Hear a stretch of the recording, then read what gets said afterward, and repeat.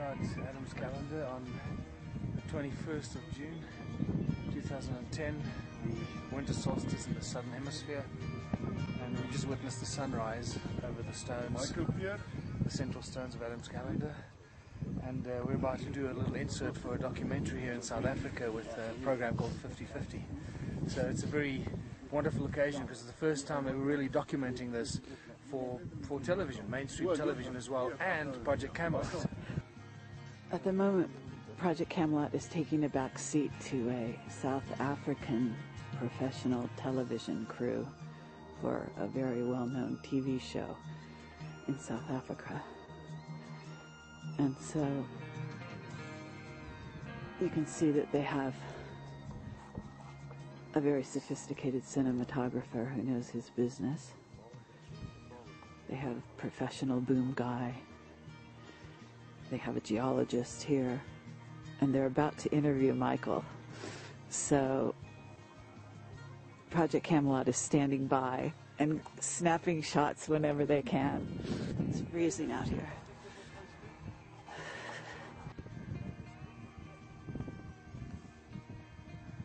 This little precinct right here.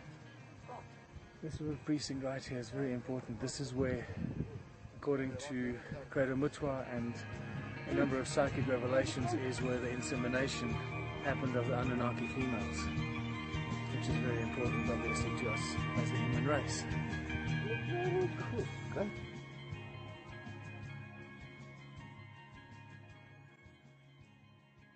The color of the soil here is red, and all of African soil is red, which it's said that Africa should be, and probably is, as it is, the breadbasket of the world. We could grow so many crops here. It's crazy. Everything grows like crazy. You put a stick in the ground, and next to you it's a tree. So now this is what's interesting. When you read the Sumerian tablets and the translations, especially of Sitchin and so forth, and it talks about the fashioning of Adamu, and when Adamu was born, and they say, look at the color of his skin. They describe his features. He had short black hair, short curly black hair, and his skin was smooth as the Anunnaki. But the color was dark red. Dark red like the soil, like the color of the soil of the deep Abzu.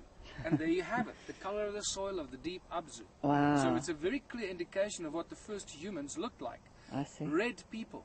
Now what's interesting is that the oldest, arguably the oldest people on Earth are the Bushmen. The Bushmen are probably genetically the oldest people we still have today. And what do the Bushmen call themselves?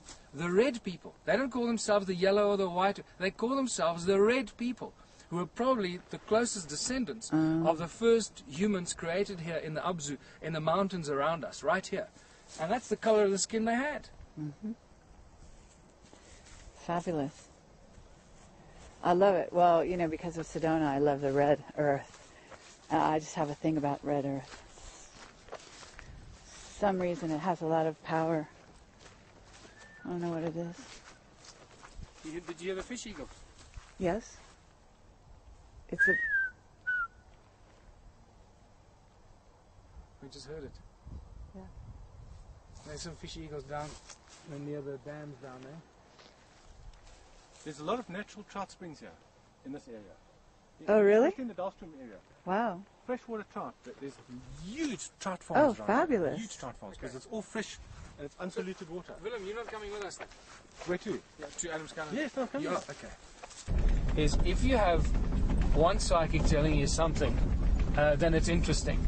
If the second psychic comes along that hasn't never met the previous one and tells you exactly the same bit of information, you say, oh, that's curious.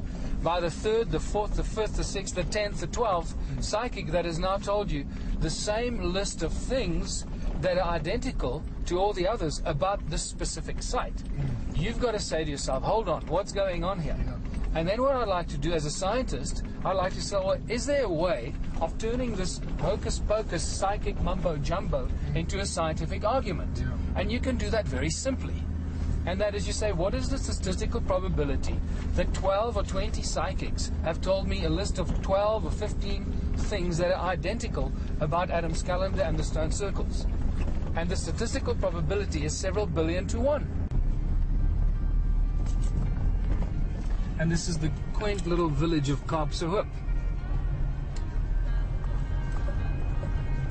It means Cape Hope. I see. Or the hope of the Cape. And the Cape is hundreds of kilometers from Well, it's 1,000 miles away from here. So what is the significance of this place? It's a mining gold rush town. Ah. There were about 15,000 people that lived here in the 1880s, from 1880 when they discovered the gold. But Michael has to be the visionary. Yes, yeah. That's He's right. got to say, yes, This is the theory, this is the theory, and I will come up and say, but prove it to me. And I come up with proof, and that helps him again to... Michael wouldn't be able to see the way he does if he was too practical. Practical, yeah. Yes. So you need somebody to compensate him. Yes, yeah. So Johan, tell me how you got into all of this, because I understand you have a huge company that you fight forest fires. Fires, yeah. So what happened is I've been fighting forest fires since 1986, 85 actually, 1985. And I saw the ruins, and when inquiring about them, people just said they're insignificant cattle enclosures, cattle kraals, enclosures, and residents from a couple of hundred years ago. So I accepted it until I met Cyril Romnick. I flew him around, and I organized aerial helicopters for Cyril to go and research. He was busy with the research. Cyril has done tremendous Great work work, on yeah. linking ancient civilization in South Africa to the Hindu and the Dravidian culture. cultures. Right. And there's incredible evidence and how that has enriched the history of this country. Yeah. But Johan, do you have a scientific background? No. So what made you interested in this area? Cyril Romnick. No, Cyril Romnick. I went with him, and then I said to him, okay, I'll take photographs for you. I'll let me organize aerial photographs, because he didn't have... I took all the photographs I sent to him, and he did nothing with it. And then I thought, okay, let me start now. And that slowly I started. And when I found something amazing, and then you get more inquisitive. You find something more amazing, more inquisitive. And it actually... That's how I just eventually Adam's calendar, and I looked at this and thought, no, something to this. Wow. And then I came here in the mornings and the evenings and started measuring it, and then I got the surveyor to measure it to substantiate my theory that this is a calendar. If it was so important, if it was so sacred, why did they abandon it? That we need to figure out. For each statement, there's three questions. I have a lot of theories, but we don't have time for those now. But I have a lot of theories. Yeah. Yeah. And these are the theories that I talk about. They abandoned it because they Extensively. lost the knowledge of it, Yeah, a What's lot, the of, knowledge of a what? lot of knowledge has been lost. of what it meant. You see? And then obviously if you lose the knowledge, you lose the interest. Well, didn't you But just why- say that the flood? The flood is didn't the flood most come in? important thing, I believe. That's it. 13,000 years ago, the flood Lots came. of knowledge It had to be destroyed- lost. I mean, all of Atlantis was lost, right? Thank you. There are a lot of people that don't believe Atlantis even exists. Not only that, but the knowledge lost was enforced on the human race by the reptilians. Right. And this is something that some people still have a problem with. And it's okay. If they have a problem with it, then they must go away and do some more research. I watched a program last night on the blue holes in the Caribbean, where they dive down the blue holes, they cut those monoliths, and they cut them in half, and I don't know if you've seen it, and they then determined when the floods, when catastrophic events happened on Earth, and it's amazing there, and then how in those what can we say, Cores? cores, yes, Yeah. of the in the caves down the bottom. It's the best preserved history of the world. It's like a tree trunk. Yes. And they said, well, that happened, I don't know how many thousand years ago, but that's what's happening now in the Sahara. It was happened 7 times in the recent history, where severe drought in the Sahara leads to this rise of the seas, and a lot of the cities, all the cities are going to be covered in low-lying cities in the sea, and you'll probably get some other Well, people that believe phenomena that's in very cataclysms in catastrophic. 2012 and beyond are saying the same thing's going to happen again. Yeah. So who knows? They had proof there. The scientific proof that it did happen. They analysed the materials in there, everything. Where did you see that, Johan? On Natural Geographic last night. The blue Last holes. night. Yeah, The blue holes. blue holes. Something about the blue holes, the diving in the blue holes. I must look at that. It's very interesting. Well, that's how proof. That's scientific proof that floodings did occur. And the last one was, I can't remember the dates now. I said it was 13,000? 11,000. Yes, that's right. And then there's one 70 before about 15, 16,000. And then they go back to 27,000 and 34 or something. But the one that they've got on there was 11,000. Yeah, but that's that's one that everybody knows about. Yeah. 11,000, 11,500 BC. BC, yes. Yeah. They're That's the about big one. Yes. They're about. And there was proof that it actually happened. Okay, so here we are at Adam's calendar. It's the 21st of June 2010, the winter solstice in South Africa in the southern hemisphere. And we just saw a magnificent sunrise this morning. We are lucky that there were no clouds or mist in the air, which happens often. And we're about 700 meters above the valley below, the Barberton Valley. Sometimes we call it an impact crater. There's still some argument about whether it is an impact crater. And this is the sort of the greater circle of Adam's calendar runs around here. And originally, you can look at it from on Google, you'll see originally it was a circular structure, a circular stone structure, pretty much like Stonehenge. In the middle, right there, are the two calendar stones, which are very important. The front stone casts a shadow on the stone behind it, and every day, you can tell every day of the year by where the shadow is when the sun sets. So the calendar still works, it's still accurate, even though it is 285,000 years old, is what we believe it to be. As you can see, the stones are leaning towards the edge of the cliff. That's purely just from soil shift of thousands and thousands of years.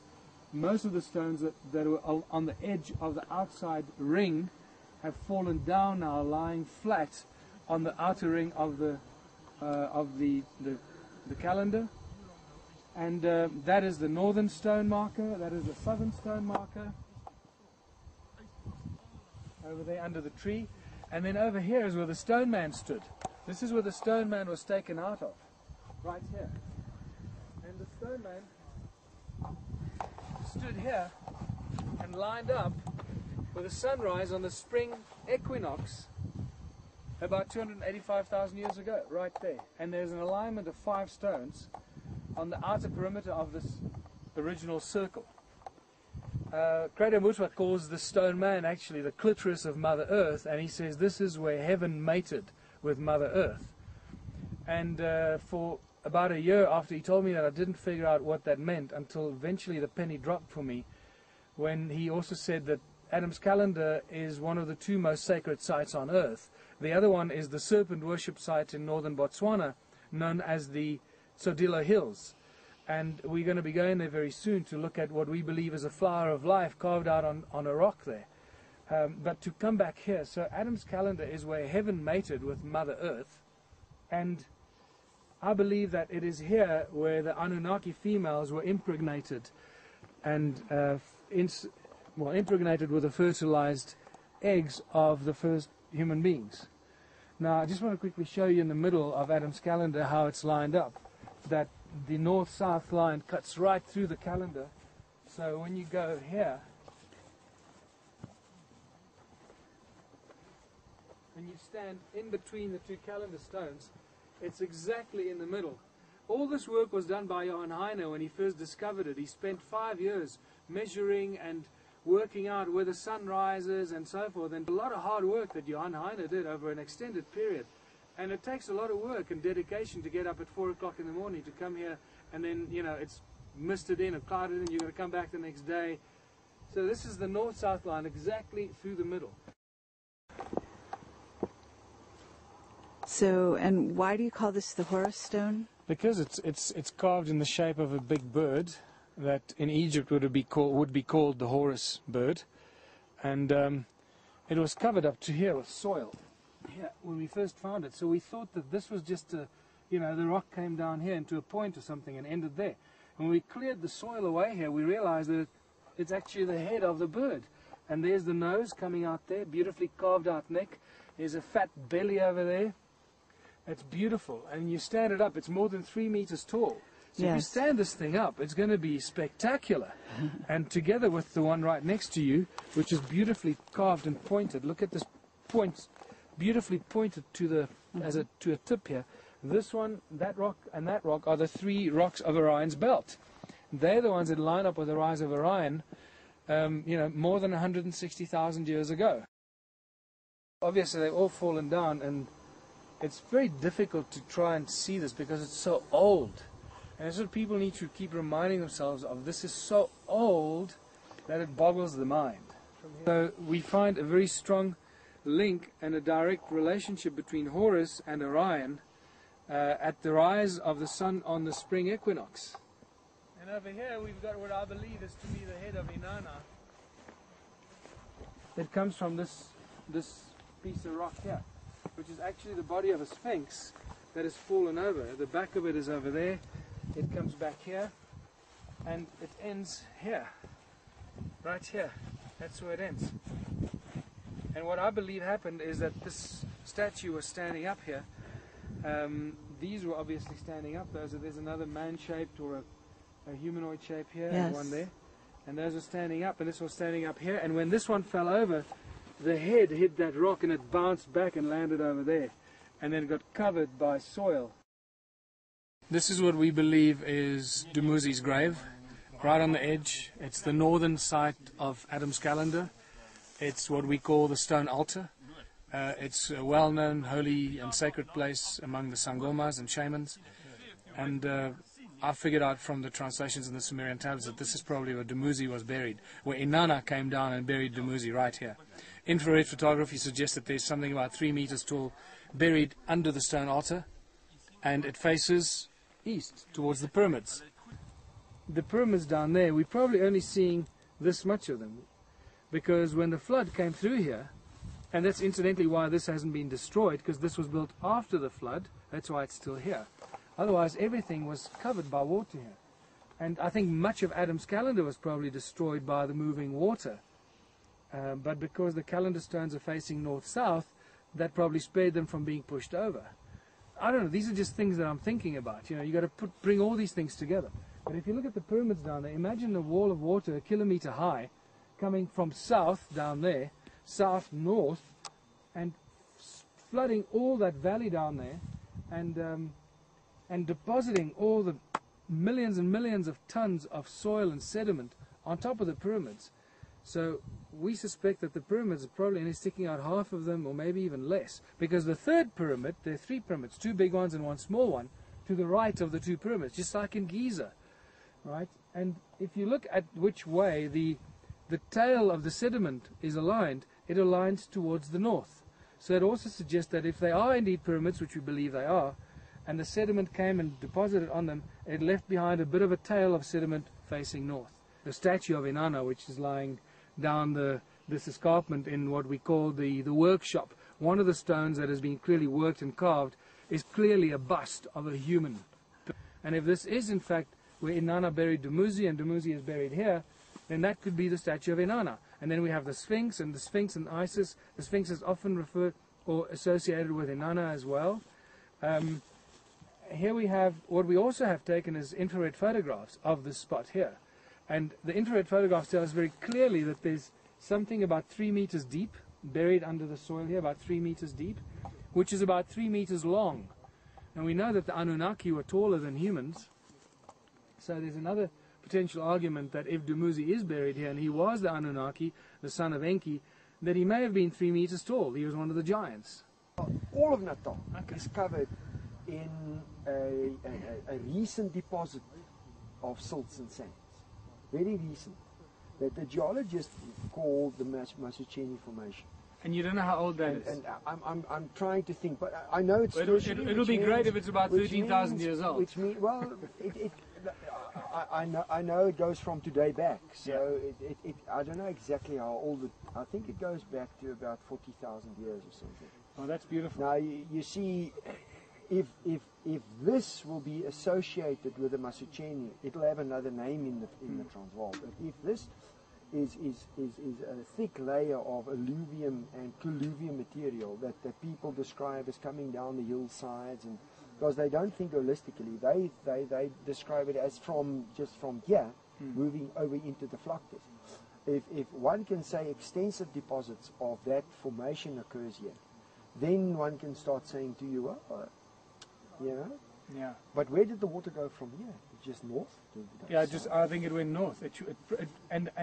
This is the other beautiful thing I forgot to mention. If you look at the pyramids, what I believe are pyramids, if the Sumerian tablets are true and accurate, that the water and the flood moved from the south to the north, which direction would have, if you had a pyramid and it was covered by moving water from south to north, in which direction would it have left a longer depository tail of some sort?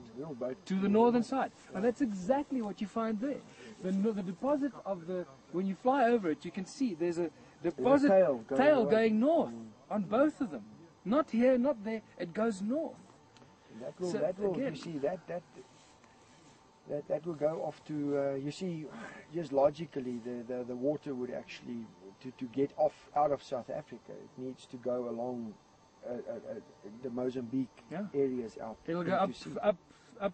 And you see, it would 13,000 years ago, I can guarantee it would follow the Rift Valley of Africa. So it would go all the way Malawi, Ethiopia, and end where it actually exits. Funny enough, it will exit into the Red Sea and go through the Zeus Channel. Yeah, into Egypt. Into Egypt. Unbelievable. Okay. Very, very interesting. So that is how you can use the lichens to date how long this thing has been exposed. But remember that this actually removes it and you start over again. So the lichen can't stay here forever. No. So what is interesting is that one there, if that is then from 1994, now you can say, okay, that little one grew since 94 to today, that is the size. Yes. You see, and then you can start looking at that as a way of saying, in 1994 this rock was clean.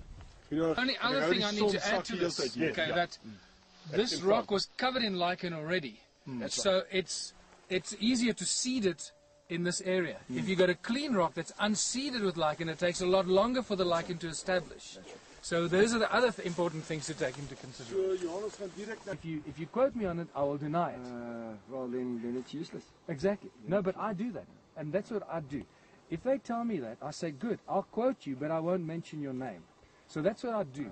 So like I said earlier in my interview, I've had two very well-known academics in South Africa tell me things, but they told me, you may not quote me, because I will deny it, because I will lose my job. Well, that's... And this is a problem. That's where my way of thinking is as long as you're prepared to reason within reason, why don't do it? Reason, and then people can comment on what you think, and you must. Boom, please. You shouldn't be scared While we wait for the to actually helicopter. talk about this stuff. Exactly. You know? But some people are really scared. They are driven by fear. They're overcome by fear. They don't want to talk about anything that's outside the box. And it's just like, this is what I find exciting, especially in the area that Kerry in Project Camelot, the area that they work in. They just open everything. They rip apart everything. Yeah, and they talk to people. That's how new thoughts are generated. You know, if you are prepared to open your mind, and in my case, you know, looking at this, this is very exciting geology, because it, you know, what is really interesting about the site here is that these rocks, geologically, it's very difficult to explain why they are here.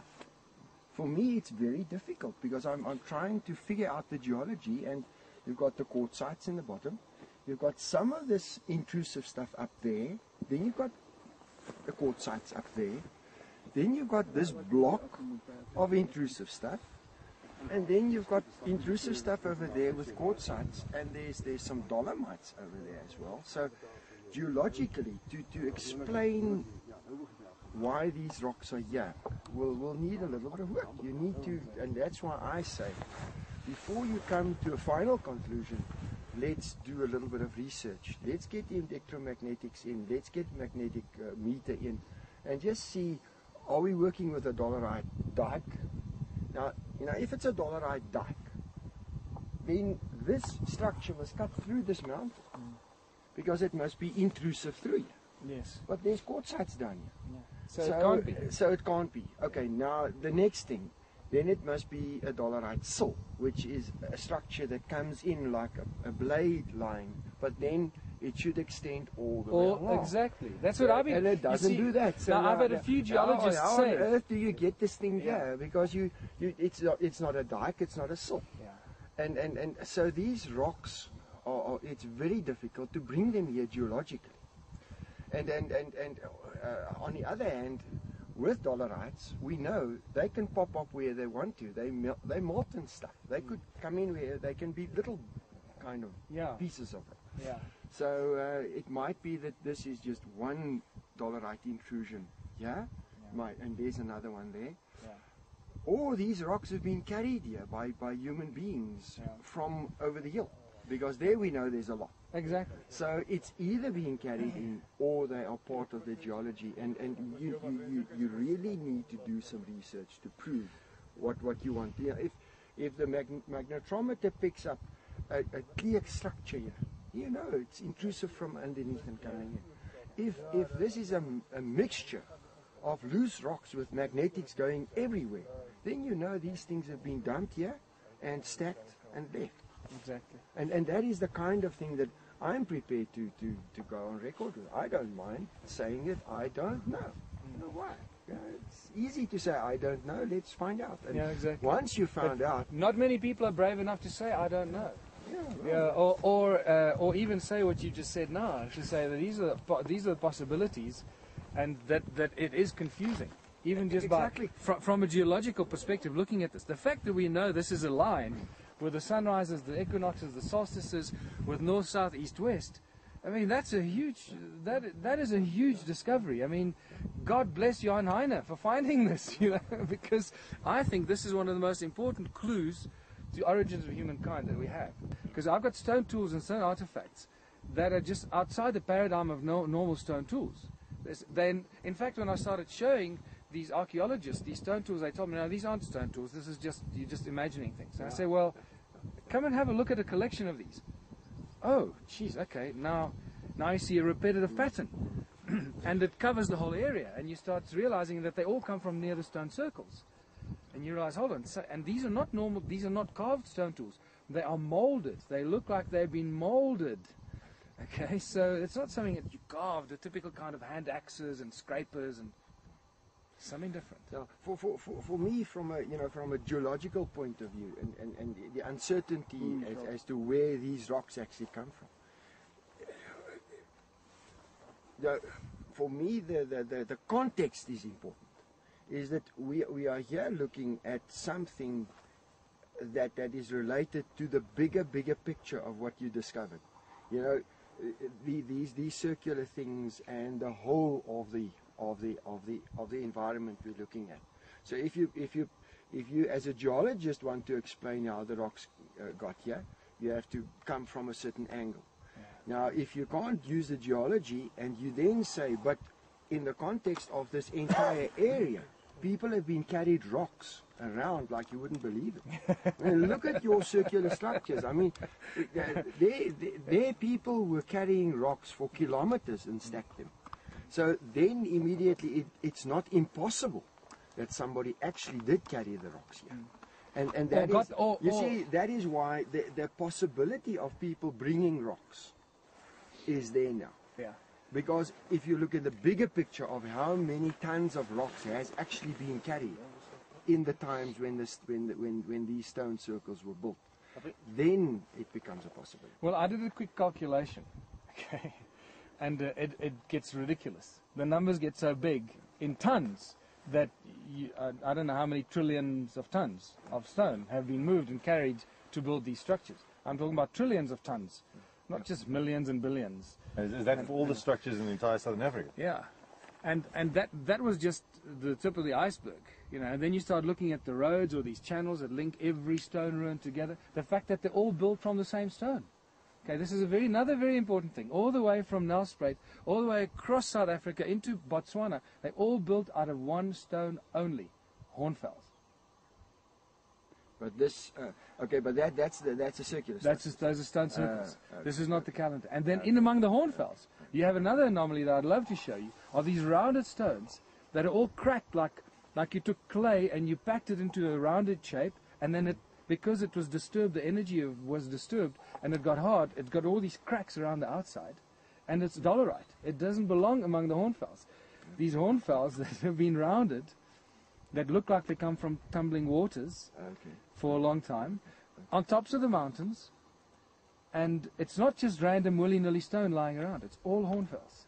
And we found out that the hornfels is a very, you probably know this very well, very specific geological composition. It's 54% silica dioxide, it's about 28% aluminium, and the rest is iron. There's a bit of manganese in there. But its most important property is its acoustic property. They ring like bells, and I'm going to show you. They ring like bells. So we're dealing with quartz crystal, something that is so close to quartz crystal, with very strong iron and aluminium and manganese.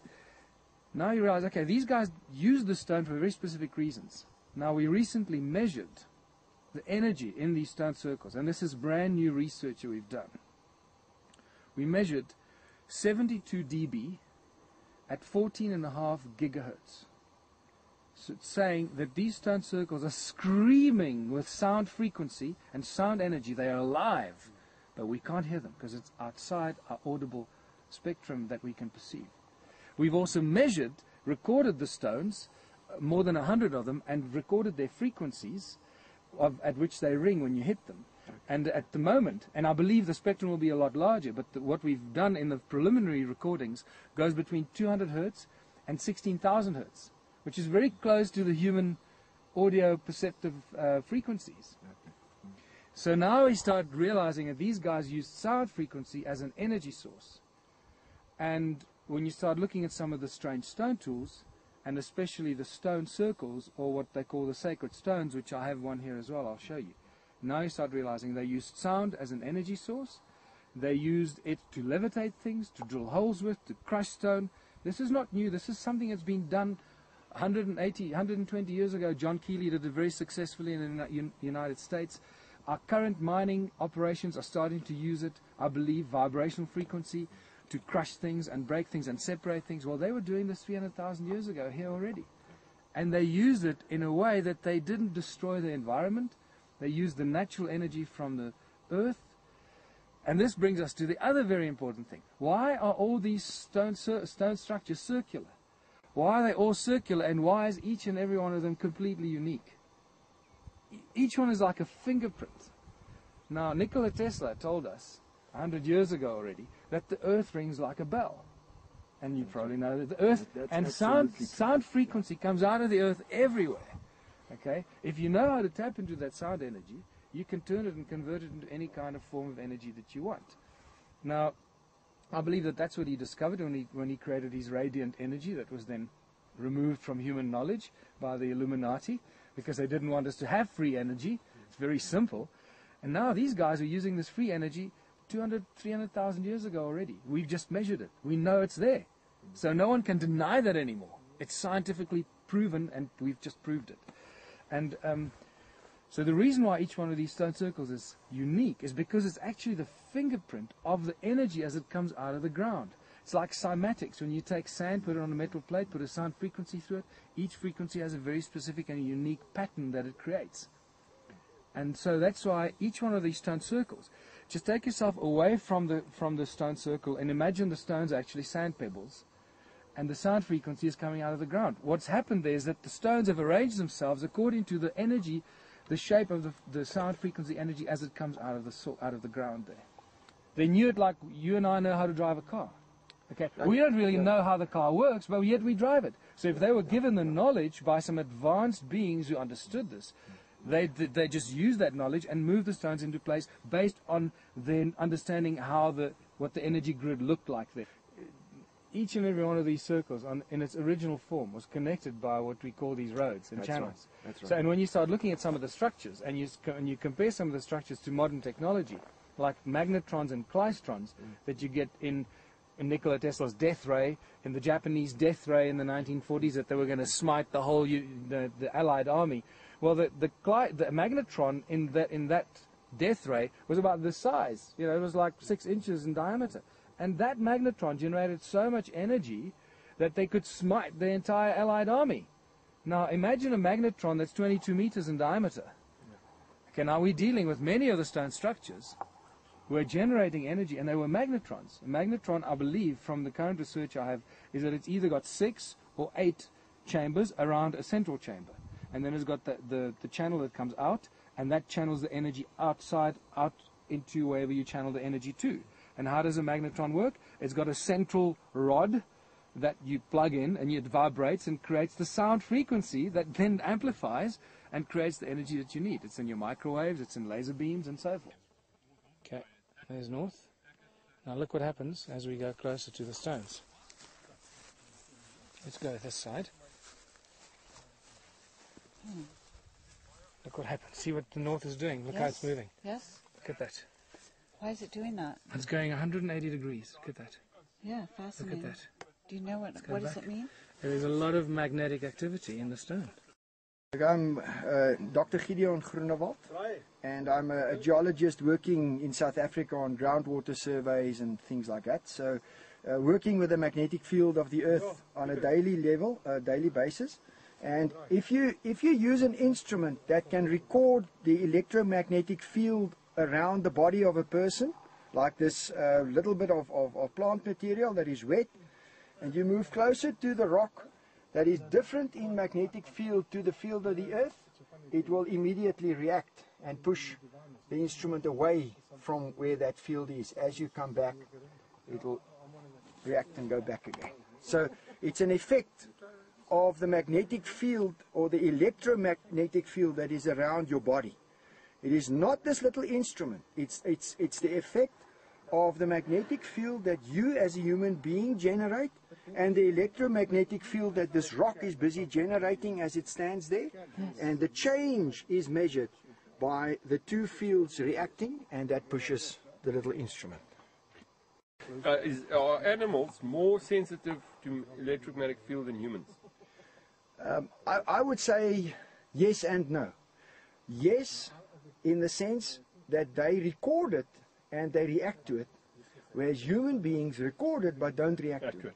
Because, no, I'm asking, people told us, the horse guys, that the horses don't like to go between the two rocks here. Absolutely. They don't want to go in between here. Yeah. They will feel something is wrong. Wrong.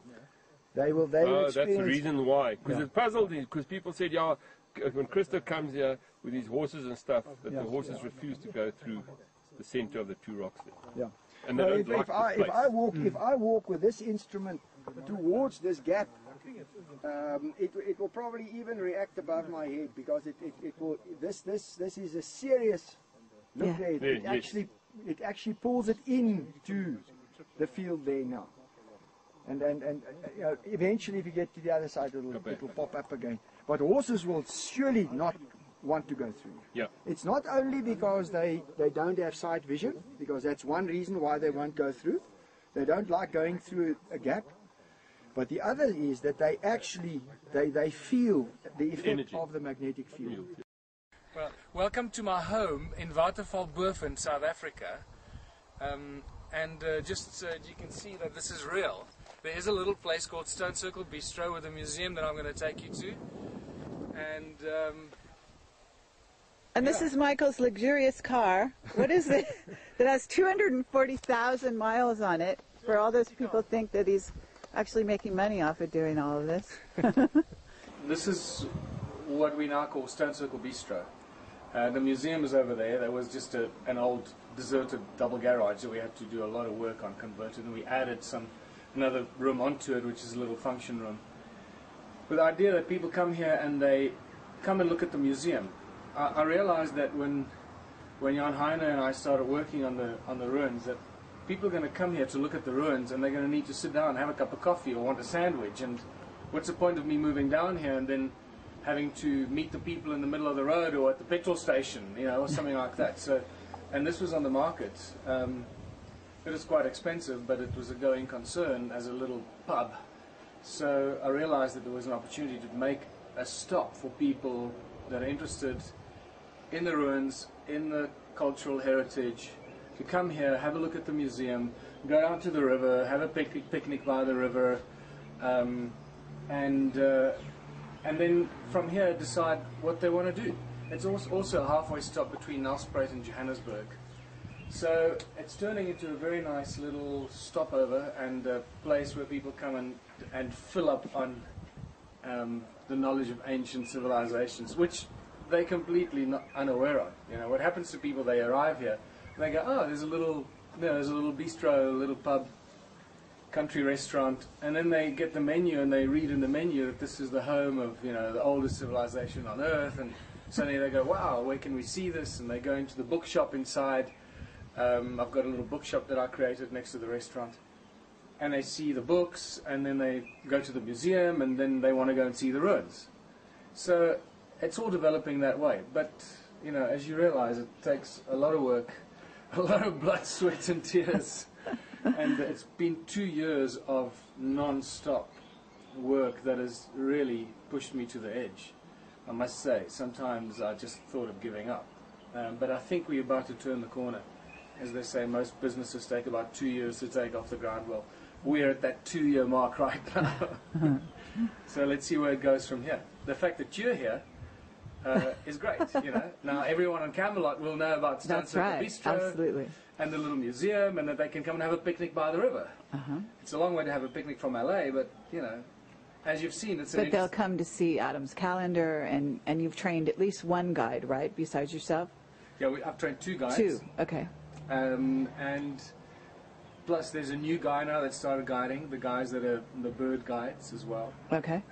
So that's very exciting. Because Adam's calendar is also in a bird reserve? That's right, the Blue Swallow Reserve. Yeah. Which is great. I mean, that's, you know, thank God, because in a way that way they won't, you know, go up there with bulldozers one day, right? That's the one benefit. The other problem is that the government hasn't actually recognized it as a national monument, as an ancient site. Right. They still see it as a bunch of stones standing around. I mean, you can see how ludicrous that is. Yes. You know, it's unbelievable. Imagine the British government saying, no, Stonehenge is just a bunch of stones. It's as bad as that. Yeah. You know. And I see. And they've pretty much, I think, cut their contact with us now. Something is going on. They don't like what we're doing. They don't like the fact that we're spreading this information. I'm not quite sure what's going on, but I don't like it. I see. It's a dangerous situation, and we've got to be very careful how we play it. I don't want to make an enemy of the government, but they need to talk to us.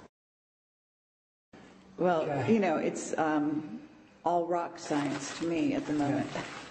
It's just incredible. So there's phallus, phallus, phallus. Now, this is just spectacular. I mean, this particular one, when you hold it up, you can get an idea what we're talking about. Here's another one. But they're hand carved, is These are hand carved. You see, now you can see how old it is. Remember, when you carve this, you remove the patina or the skin of the rock, and then the rock would look something like this. The raw, well, there you got it. I mean, there, okay, the black rock like here, inside of the rock, and that's the skin or the patina of the rock. And then once you've carved it, it starts to grow back. So this tells us, and this grows really slowly, the patina. So it tells us that this rock has been carved a long time ago for this patina to have grown back completely and cover these phalluses with a thick layer of patina. So this isn't something that was carved in the last few hundred years. This is thousands of years old. Now, immediately we're thrown into a big, confusion, because that's not what the history books tell us. This is not possible, according to current history books. But how many years back are we actually going at this point? Well, at this point, based on our stone tools and our stone artifacts and all the things that we've gathered, we're going back 300,000 years. You'll notice here that the obsession with these pointed tools, these tools that come to a point, is so obvious. And when you see this lying in the field on its own, it doesn't look like much. But when you start collecting them and you suddenly put them next to each other, you realize we're dealing with a different class of stone tool that has never been recognized before. This museum is just so full of anomalies and confusing things that it just boggles the mind. But I want to show you, this is one of the last things that I found, was this here, what I call the Zimbabwe birds, or the birds, because these cultures were obsessed with carving birds. First we see it in Zimbabwe, the more refined Zimbabwean birds with the broad little belly and the base, and then the top going to the top. And here you've got an example of the base of the belly and going to the top, and there's always this little angle at the top here, the head looking at the sky. And that's quite incredible. So here we find the prototypes, the very early prototypes of these Zimbabwe birds. Then in Zimbabwe they become more refined, they get eyes and wings. They're just more recent or more refined. However, these could have also had eyes and wings. They might have just eroded or peeled off because they're just a lot older. And then, as you'll see later today, we're going to go up the mountain. I'm going to show you some of the ruins there. On the way down from one of the ruins, I find these things lying in the forestry roads, just trucks driving over them. They're washing down the mountain into the road, and no one's paying attention to it. People just ignoring it. It breaks my heart. And it's to do with the protection of the gold miners. This is what it is. These were mascots, and the mascots and the protectors of the early gold miners. We see it in Egypt. In Egypt, much later, many, many thousands of years later, we see the goddess Hathor being personified as a bird on a pedestal. And she was the goddess of gold mines and the goddess of gold miners, the protector of the gold miners. Oh, really? So the bird on the pedestal was often etched into the edges of the gold mines in Egypt and the Near East, the Middle East, going into the gold mines. And now you're finding the source of those birds on a pedestal in South Africa here with these very early rough prototypes, and then the more refined Zimbabwe birds further north. And what about going into the gold mines themselves to look for these? I mean, I don't. Have you ever thought of going into those? Yeah, look, we've got quite a few gold mines that I've looked at. If you look at my new book, Temples of the African Gods, there's some photographs of these gold mines, and then there's some other gold mines that are really deep that you need serious equipment to get out. That is a real expedition. You know, to go into dark caves is quite dangerous because there's a fungus that you pick up that is absolutely deadly. And there's no antidote for it. So be careful. Don't just go into caves because you may die. It's like, really? It's you know, these are all the things that you need to think about. It's called, in Afrikaans, it's called grotkoors. It's a cave fever. I forget what the English name for the fungus is, but it's, once you get that in your lungs, you're gone. This hollowed out stone, it looks like a crucible of sort, and you can clearly see the metallic sediment around the rim. Now I've checked this, and this is iron. This is iron sediment. Okay. Okay, which is just. It can't be the accidental, in other words. Of course not. So somebody was smelting iron and using this as a crucible to create little molds, ingots or whatever, out of iron. And this here is a spectacular artifact because at first sight, all people just dismiss it. This is just just something to grind your maize in or your corn or whatever. And then you look at, well, why would they put a spout here or a funnel kind of thing? Okay, and then you look closely at it and you realize how badly eroded it is on the inside. If somebody's been using this until recently, it would have been very smooth. Yes. Okay, so now you've got to use logic and a little bit of scientific thinking and extrapolation to say, okay, well, it obviously hasn't been used for a hell of a long time, and we're talking thousands and thousands of years, because this is hard granite. Yes. Okay, this doesn't erode easily. And it's eroded quite badly. It's rough on the inside. And then the spout, which is even rougher, and then you think, okay, wow. So obviously whatever they were doing in this was that important that they wanted to create a spout for it to pour it out.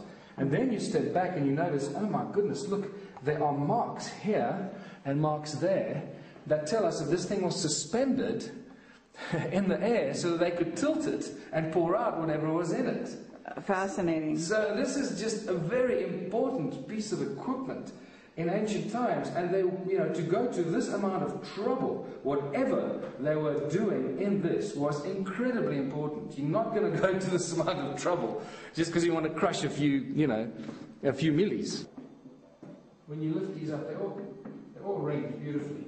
But it's important to add here that Michael is a sound engineer. That's another one of his jobs, and his mother was an opera singer, so he's very oriented towards sound and sound technology. So when he says they ring like bells, he actually knows what he's talking about. Well, I'm going to show you now so that you don't call me a liar. Right? Now these you find, okay, wow, this is interesting. And that's an interesting little statuette. But again, look at that very sharp, flat point as it was used for something. You get exactly the same here. Look how beautifully tapered this has been. And then when you pick it up, sometimes even your fingers suggest that. Yeah. Okay, but then, and then this one rings at a slightly different pitch. Okay. Sounds like piano keys.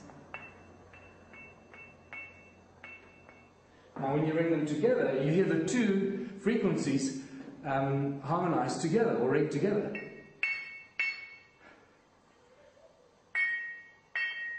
Can you hear? Yes. There's a clash. It's like playing two notes on the piano. Yes. This is what the rock looks like. It's black, Oh. very homogeneous. It's metamorphosized quartzite. It's known as hornfells. I see. And there you can see the patina, the skin of the rock. So this broke off because of heat. Okay, that's another very important indication and a clue. Whatever these guys were doing inside these ruins, they did not use fire. They did not use heat, because this was cracked as a result of fire. And so this is a very homogeneous, 54% silicon oxide, so it's really, we're talking crystalline substances. Quartz crystal, mixed with iron and aluminium, and a little bit of manganese. And with that, they've got very specific properties, and those properties are resonant frequencies, acoustic resonance. That's what this is all about. Okay, and I'm going to show you why I can say that. Then. That's amazing. So, when I say they ring like bells, I'm not joking. If you close your eyes, It sounds like a church bell, yeah. Look at all the pictures, the aerial photographs that John Heine has been taking for 20 years. And since I got involved, we've taken a lot more. But even just the ones that we've got here, all along, each and every one is circular. Each and every one is unique. Okay? Yes. And they're very dense, as you can see. You flew over it the other day, so you now have a very good idea how dense this stuff is. Yes. And it goes on and on and on. You know, it's larger than Johannesburg, larger than Los Angeles, the area that it Also, covers. they're each unique, which is very interesting. Okay, now, the reason they're unique, the reason why they have this circular structure and yet they're unique, is because it's like cymatics. The stones, imagine the stones are grains of sand. It represents the sound frequency as it comes out of the earth at that spot. Each of the circles is connected to these channels.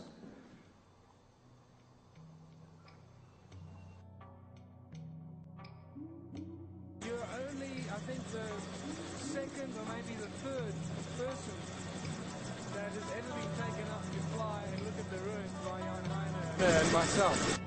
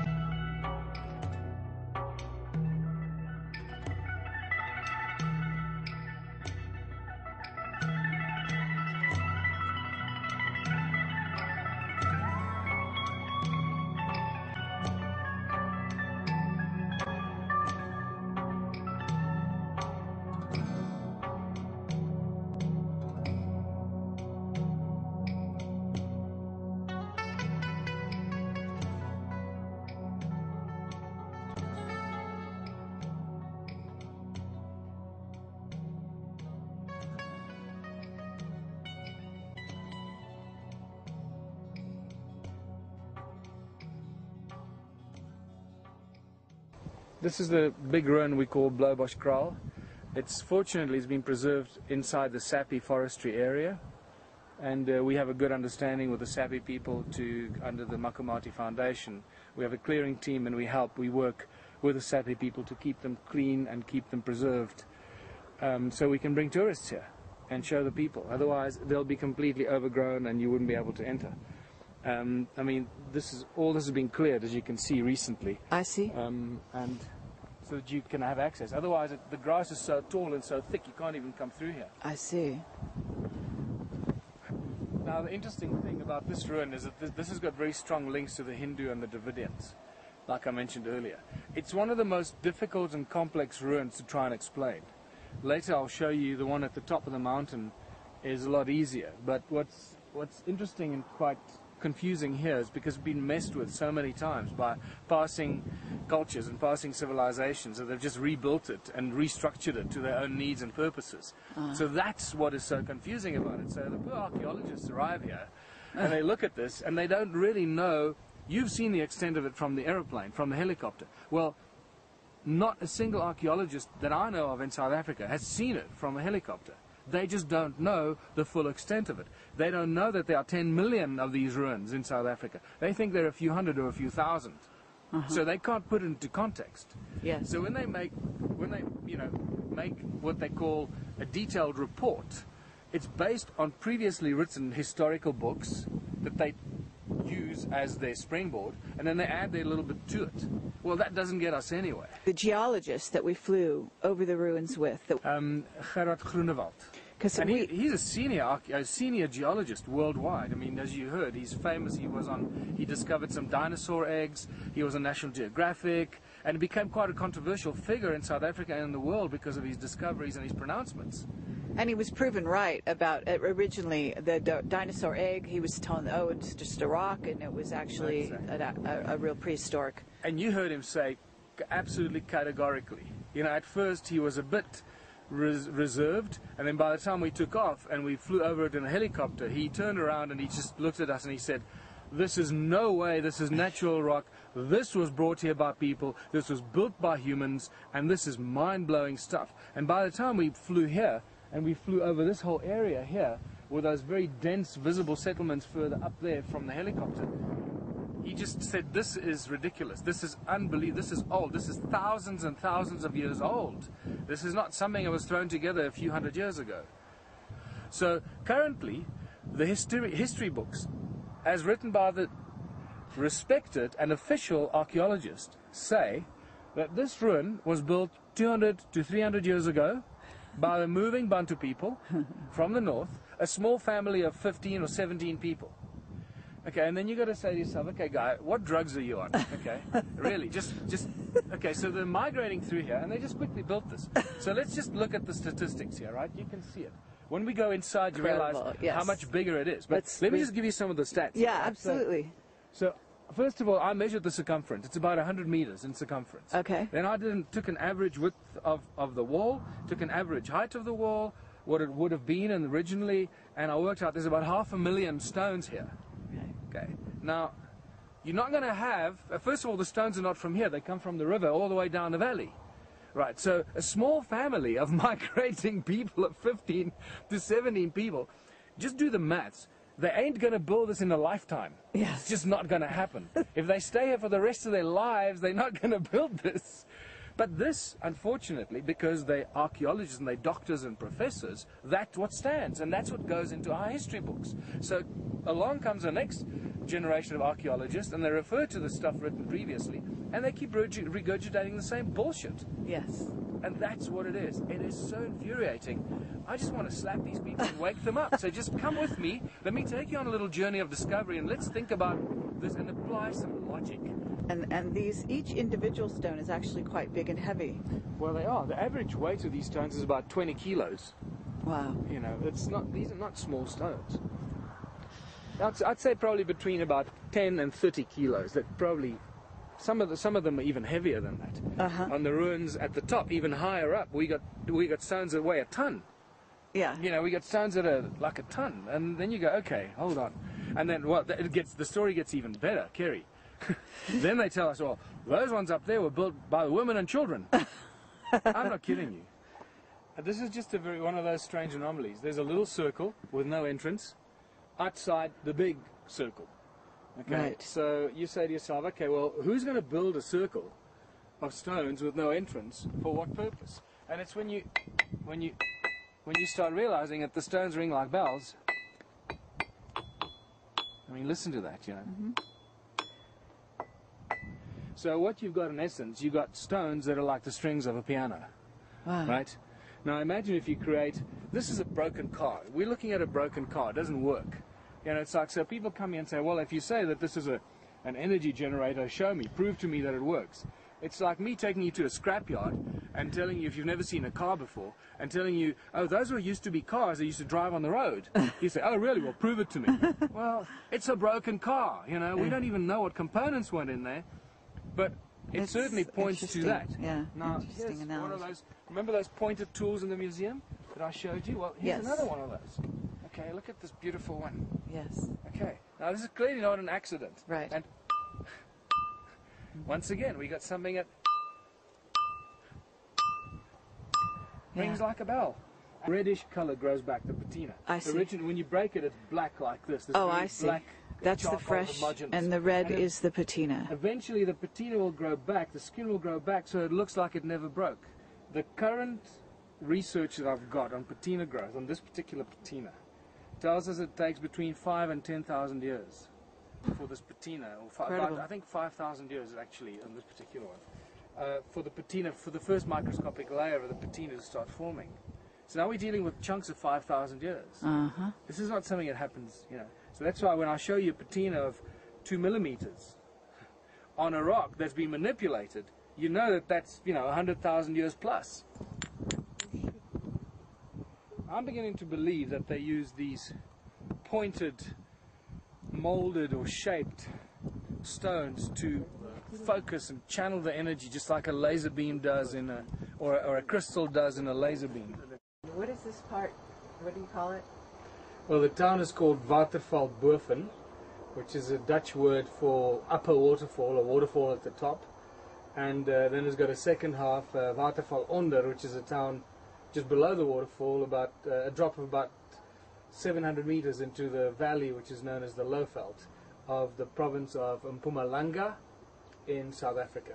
He took me in a helicopter all over the ruins. I've been to Adam's Calendar and seen the stones and felt their energy, and this whole story is really going to break open very soon across the world, I believe, and you're going to have a lot more experts coming to you to talk to you about what's really going on here, which is really amazing. Well, thanks very much. At this stage, the experts have been very on the lean side. We've had to really look hard to find the so-called experts, but it's interesting when we do find people that really are out-of-the-box thinkers in a professional capacity, whether they're archaeologists or geologists or astronomers. We get some absolutely mind-blowing information from them, which always flies in the face of what the textbooks tell us and what is held very dearly by the conservative establishment, or the universities and the official educational institutions of South Africa, about the history of South Africa and the origins of humankind and the things that we're dealing with here. Right. So you've actually gotten emails from some of those academics that are less than flattering, shall we say, towards your work. Yeah, it's very funny. You know, it's when I have tried to reach out to the guys that are linked to the tertiary institutions, their response is very dismissive and very, looking down on us as if we're a lower class citizen with, we shouldn't be meddling in their, we shouldn't be meddling in their special area of interest because they are the experts in this. And yet at the same time, they haven't studied our work, they haven't really looked at what we do or what we've discovered, and they haven't even been to many of these sites. And at the same time, they're prepared to go on record and make statements as experts on our discoveries when they haven't had any knowledge or information about it themselves. Absolutely. Well, it's been a fascinating journey.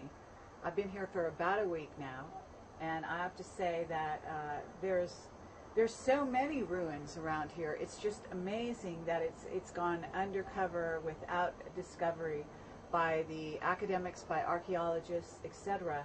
To Adam's Calendar itself, which is really a significant site. And as you and you could probably go into this here, the fact that it's on the 31st parallel and lines up with the Great Pyramid in Giza, and there's another site right on the way. What is it? That Great Zimbabwe ruins. Right.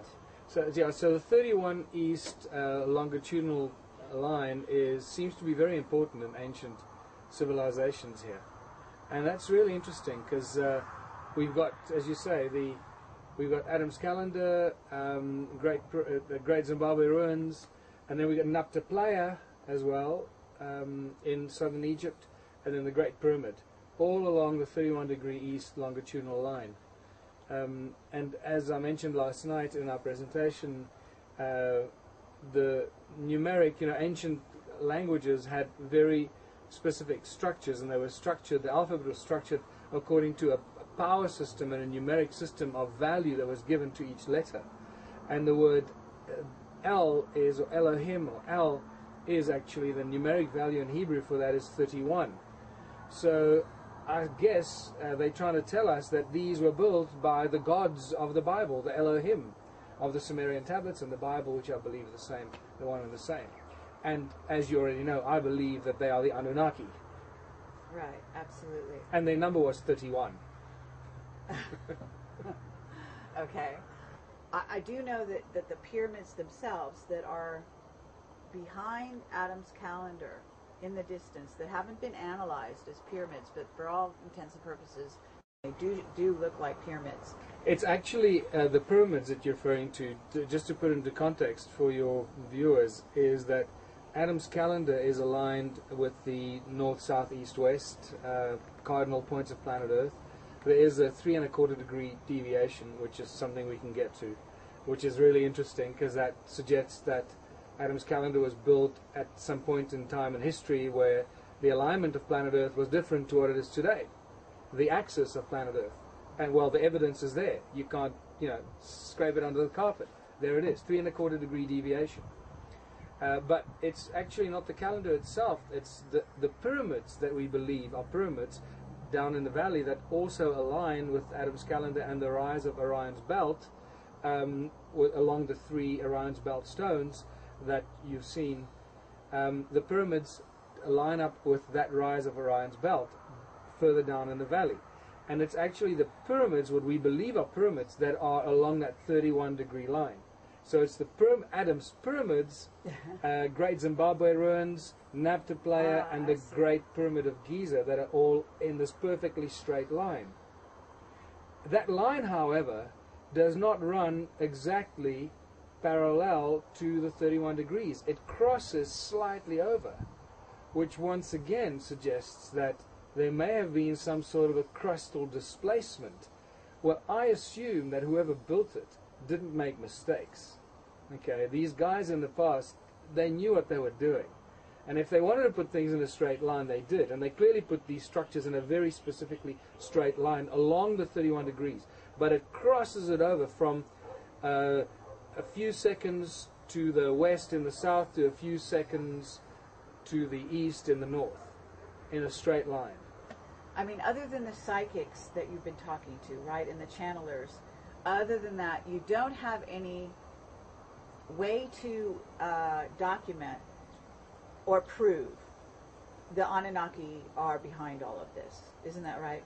Other than Zechariah Sitchin, and is it the Sumerian tablets as well? Sumerian tablets, but also let's look at some of the interesting anomalies and indicators that give us information. When we first saw the mounds at Adam's Calendar and realized that they look like pyramids, we obviously, well, specifically me, I started getting very interested in them and realized that they must be pyramids because they just completely out of place. You saw them yourself. Yes. And so I thought to myself, well, let's test this in some weird way. What kind of tests can we apply to this? Now, and it was actually a group of psychics that I brought that were a humanities interest group that came from 12 different countries from all over the world. I took them on a tour of Adam's calendar, and one of them turned around and told me that the pyramids are on an extended golden mean spiral that starts at Adam's calendar. And as that person told me that information, it just came flooding in. And I knew exactly which 2 points we should use. And I went and did that, and we drew the golden mean spiral between the center of Adam's calendar, the 2 calendar stones, up to the stone altar, which I believe is the grave of Dumuzi. And you start that as the starting point of the golden mean spiral, and you start drawing it out, and guess where it ends? It ends right between the 2 hills that we think are pyramids. Now, that is, just too much coincidence in that, for me. Yeah. As we know, these ancient cultures and civilizations knew a great deal about the flow of energy, the Fibonacci sequence, the 5 factor, the 1.618, and all these golden mean spirals. And they structured, it seems to us now, the more research we do into Egyptology, into the other ancient sacred sites around the world, it seems that most of these sites have been structured along these golden mean spiral and the flow of energy channels. And time again, the psychics tell me things that are just really amazing.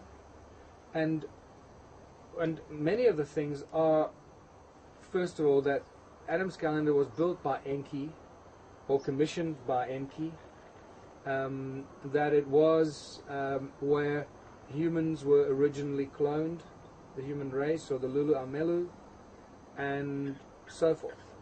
And then on top of it, we had a geologist there at the site. By the time we took off in the helicopter and he saw it from the air, he just turned around at us and in a very excited voice said, "There's no way this was natural formation. These stones were brought here by humans. These stones were put in the ground purposely for a specific reason, to build a calendar by humans." That's it. And he risked his reputation by coming out as bluntly as that. And that, I find that's amazing. Right, absolutely. And he's actually the second geologist that has done that. Okay.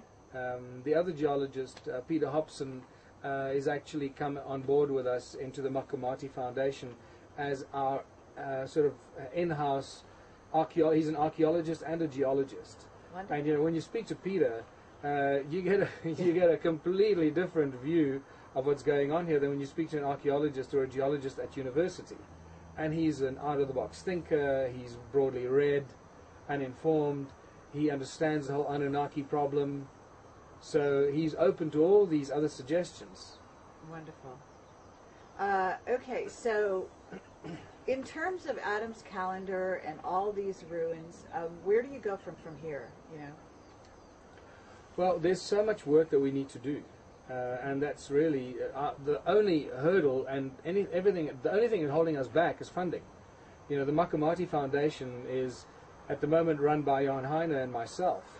Although it's got a lot of members, but we're the guys that are keeping it alive and active, because at the moment we're estimating based on previous scientific studies, which I'm not sure are very, very accurate. And that's all that we have in the world. That's what exists in the field of science for us to work with. Right. Okay. So these aren't easy things to deal with, Kerry, and that's what I find fascinating. People come in and say, "Well, have you done this? Have you done that? When are you going to dig? And why aren't you excavating? And why haven't you gone and excavated the pyramids? And and why haven't you dug there?" And I go, "Whoa, we want to do all that stuff, but bring us the money and we'll do it." Absolutely. We're in the middle of this ancient civilization and all these ruins everywhere. Yes. And it runs for about 100 kilometers that way, maybe even more, and about 100 kilometers that way. So we're looking at 10,000 square kilometers. And it goes into, didn't you say it also goes into Zimbabwe?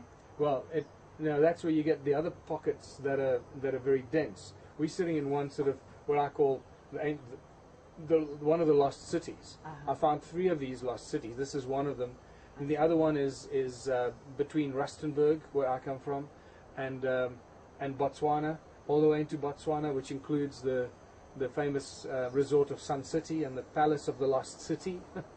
They built the Palace of the Lost City, which they thought was a fictitious name, on ancient stone ruins. On a lost city. On a real lost city. They aren't even aware of it. Right. And I recently did a presentation to the marketing director of Sun City, and they nearly fell on their back. They couldn't believe what I showed them. So there might be an interesting opportunity for the Sun International people to get involved in something, but they're into tourism. I don't know if they're into archaeology. There are several million of these stone structures, circular stone structures in southern Africa, which includes Zimbabwe, Great Zimbabwe, and pretty much all of Zimbabwe is covered in these stone ruins as well.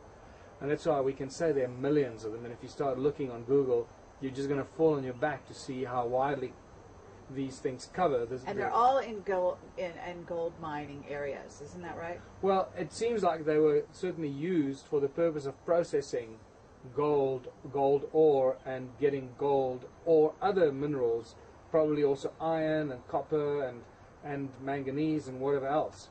But I think gold was obviously the primary metal and item they were looking for. And that's evident all over the place. And the fact that they're circular and yet each one is completely different and completely unique is very, very interesting. And that starts to ring very interesting alarm bells, because you say, well, why would each one be completely unique and completely different from the other stone circles? And that's when you start realizing, hold on, we're dealing with something else here. We're not dealing with, replicating a dwelling, a million times that looks exactly the same the way we would build houses today if we wanted to build cheap housing. They didn't do that. Everyone was unique. Yeah, and it boggles the mind that, what they might have been doing, like what really was going on here. It's just, it's pretty stunning. Certainly they were moving stones using some sound. And that's similar to the Egyptian pyramids, as many people will recognize. But it seems to be more than that. Certainly there seem to be set up as possibly healing places. But what else was going on in terms of why would you need all these structures, and were they actually living in them? Because that's the other issue. Because if they don't have entrances, what does it mean? What are they doing? That is the big mystery. We really, at this stage, I don't have an answer for that. Why are there no entrances in these original structures? Yeah. You'll see some entrances in the structures that have been reshaped in recent times by later civilizations that arrived. Tribes coming through, finding the stone circles and saying, wow, great place, we'll adapt it for our own needs. Right. So then you start seeing the emergence of entrances and so forth. But the original structures that have not been untouched clearly have no entrances and no doors and so forth. And it really boggles the mind why that is so. And that suggests to me that they may not have been dwellings, but they were workplaces. And the walls, therefore, may not have been very high, but it's like a fish tank. If you're doing something and you're leaching gold, if you go to the mines today and they've got these tanks that they leach the gold out of, they stand next to each other and they leach the gold with cyanide and sulfuric acid and all these different chemicals. And the similar kind of thing was probably happening here. So they don't have to be high walls. If they had some sort of energy flowing through it that prevented the water from seeping out, they could have been used, and they could have just been chest height or maybe even lower, or built into the ground, filled with water and liquids, and they could have been using those to separate the crushed ore and extract the active ingredient, whatever that active ingredient was, whether it was gold or iron or anything else. And that's really what has been shown very clearly by a wonderful Zimbabwean geologist, Ann Kritzinger, at the Zimbabwe University, who shows without a shadow of doubt that these so-called slave pits or animal pits, these circular structures, were flotation extraction tanks for gold.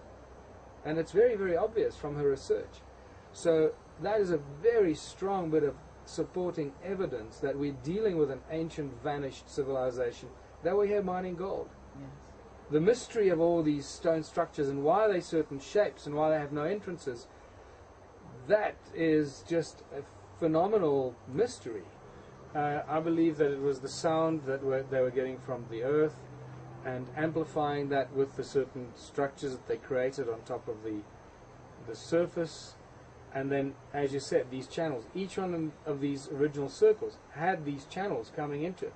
Each circle was linked by this channel. And that's spectacular when you see some of these these archaeological drawings of our, forgive me, our ignorant archaeologists, because they come here and they draw these things. They study them for a week. That's, I think, the longest they've ever spent here studying these things.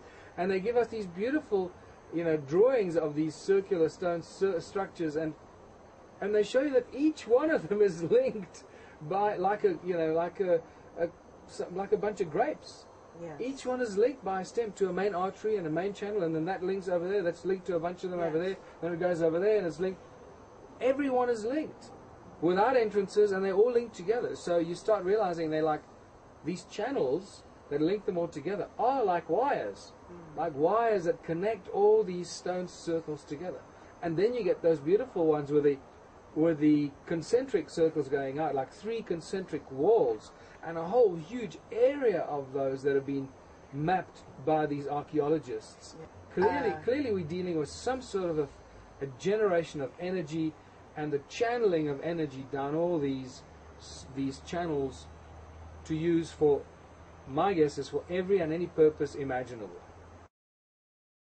In terms of the Anunnaki themselves, because you wrote Slave Species of God, right?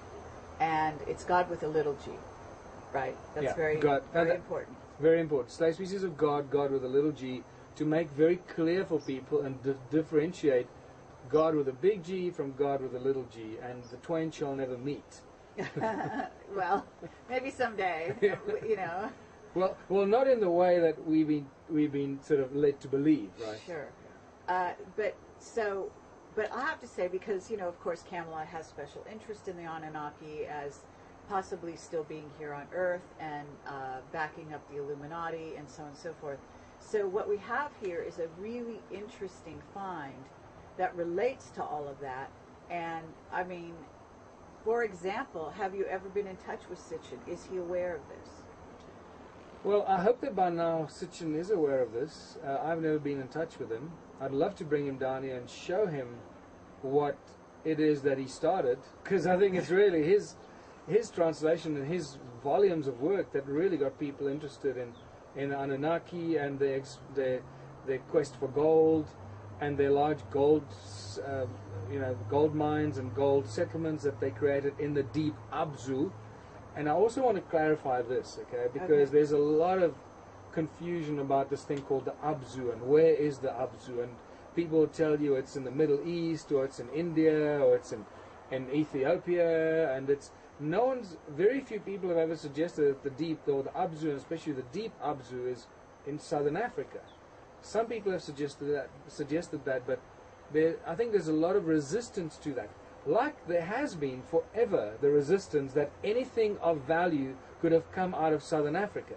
I mean, that's been going on for thousands of years, or for a long, long time. Huh. Okay? Okay. Because we're dealing with King Solomon's mines, where's the land of Ophir? Well, if we compare the land of Ophir and the land of Abzu, and we start drawing, let's try and be logical about this, and apply chronological steps of logic and rational thinking. So if this place called Abzu is where most of the gold in human history has come from, yes, then clearly we're sitting on top of it right now, because you've seen it. This is the place where most of the gold comes from, and it's still coming from. It's right? still coming from here today. Yes. Most of the gold in the world from southern Africa. And if people don't know that, then they're clearly misinformed. And this has been going on for hundreds of thousands of years. So if we're going to try and find the Abzu by process of elimination, then let's find the place where most of the gold in human history has come from. This is clearly the place. We're sitting right in the middle of it. You flew over it. You saw the vastness of it. It is truly breathtaking and spectacular. It doesn't end. You just think it's like this rolling hills of more ruins and more terraces and more of these channels and link them all together. Right, absolutely. So this must be the Abzu, because this is clearly the largest settlement of its kind anywhere on Earth, and was all around the mining of gold. What I had was also that there's stone under there. So I had a very strong sensation that this was also possibly a time travel device, that when it was, all the stones were upright and it was operating, that it was in essence probably doing the same things or very similar things to what Stonehenge and the Great Pyramid are doing. And I think perhaps you've had that same information or feeling about it. Yeah, definitely. Well, we know already that the stones are chosen in all the millions of stone ruins we have here. The stones have been chosen very specifically for their acoustic properties and their harmonic resonant properties and the acoustic, the way they ring like bells. And you heard that last night at the presentation. You know, when I ring that bell, that one stone, the whole audience goes. They gasp. You know, they really can't believe it. And it's not just one stone; they all ring like that. Yes. If you know, you put them in a specific way and hold it. Obviously, if you hold it the wrong way, you'll deaden, muffle the sound. But if you hold it, bang, and it rings beautifully. Okay, and there's also the premise that the Ankh is native to southern Africa, and that is there's evidence from, I think, even one of my other interviews in which they talk about the Ankh, the use of the Ankh for directing sound energy. So that was its original intention, is my understanding.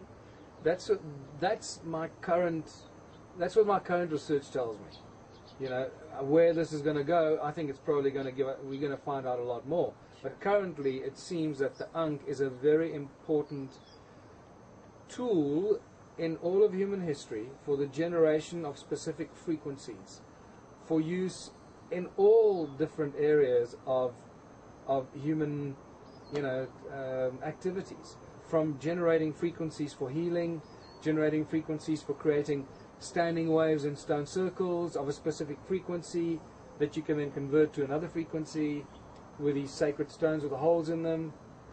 And the Ankh, I think, played a very key central role in being the tuning fork and a starting vibrational frequency to kickstart this whole operation here. And also for healing. In Egypt, you see it often in situations, someone holding it up to your face, possibly to your pineal gland or something, which suggests they might have been focusing the vibrational sound frequencies into your head and activating your pineal gland or doing something of that nature, or healing. I think we're probably dealing with all of the above. Right, and I think there's a link between the Ankh, the symbol of the Ankh, which is also in Egypt talked about being a symbol for eternal life, and the notion of sound, of being a tuning fork for sound, because the link up between eternal life and sound, you're starting to graze the surface, it seems to me, and the potential here is really huge. Yeah. I'm amazed that probably it's a semi-good thing that the African government hasn't leached onto this, because if they knew what they really had here, perhaps they would try to hide it from the people, even more so. It's lost on the hillsides. If it weren't for you and Johann Heiner, who is a pilot flying over these ruins, they simply would stay in obscurity, is the point, right? Yeah. And I think it's, what's important to also recognize is that these kind of discoveries and the conclusions we reach don't happen quickly. They don't happen overnight. And I think, having been here for about a week now, you're starting to realize how difficult it is to get around and get to these sites. They're not sometimes, especially the ones that you've discussed. Okay, we're going to study this site here. Well, the site that we've done most of the work on is right on the edge of that mountain right behind us. Yes. Now, to get there is not easy. I understand. Okay. Yeah. And you got to get there. You got to clear the site, chop down the invasive trees, clear the grass so you can get inside, and then start doing your research. Right. And these things take time. And in one of these processes, we accidentally started moving some of the stones that were lying around, and I heard them from a distance, and they were ringing like bells. They're making beautiful sounds, and it was that moment that changed everything for me. And from that moment, my particular theory on this started moving towards sound frequency as a source of energy and a tool that was used by these civilizations. And then suddenly you look at Egypt and the pyramids, and that they were sound energy generating devices. That suddenly comes out of nowhere, hits me in the face. And the fact that the stones at Stonehenge were chosen for their sound acoustic properties, I've never heard that before until I went to Stonehenge 6 weeks ago. That was exposed to me by this lady that's been doing a lot of work on Stonehenge, and she's a really eccentric, out-of-the-box thinker, and she's got incredible knowledge and information about the energy flow in the stones of Stonehenge. For example, that there are these bands of energy that come out of the stones of Stonehenge. She shows you with a divining rod how it affects the divining rod as you move it up the stones at Stonehenge. Clearly there's a lot of energy flow. We've seen it with the grass. Yes. Yeah. So there's no difference. Yeah, absolutely. And different stones have different energies and the whole thing. So there's really an amazing discovery here, but also a continuing mystery. Continuing mystery. A lot of research we need to do. Absolutely. And I think ground-penetrating radar would be really awesome to bring to the site. Ground-penetrating radar will be absolutely crucial. Well, Michael, this is great. And because it's becoming cold, the sun goes down like a stone, and we're going to have to move to the next location. Yeah. But let's continue this elsewhere. Cool.